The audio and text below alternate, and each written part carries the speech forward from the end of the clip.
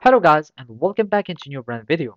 In today's tutorial, I'm going to show you how to check your email on Microsoft 365. So make sure to watch the video to the end and follow these simple steps.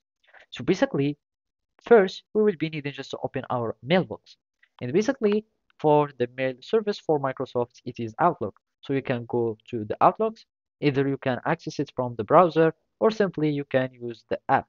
So it will be the same result. So I'm just going to Outlook, and from there you will be able to start checking your mails. So you will have like your uh, settings, and basically to check any email you will be needing to simply go to the mailbox or um, the mailbox from here, and basically you will be able to find it here, and here you will find the junk mails, and basically those are the drafts, and basically here you will find your sent emails.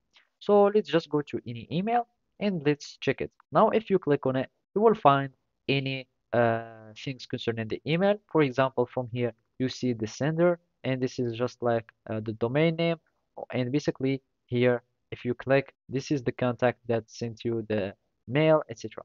You can also go to the three points of actions, and from here you can have like many actions. Either you can like block this mail, or you can simply go to um, simply print it, block it, and from here you can report it if it was some spam or whatever.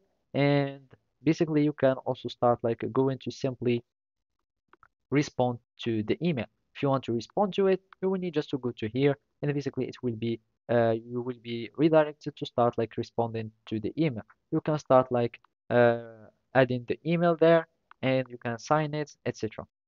So now let's just go back to our email. So from here, let's just go to our email again. And basically here you will find also the other options. And basically you can like personalize whatever you'd like on the email. You can report it, etc. So basically that's it.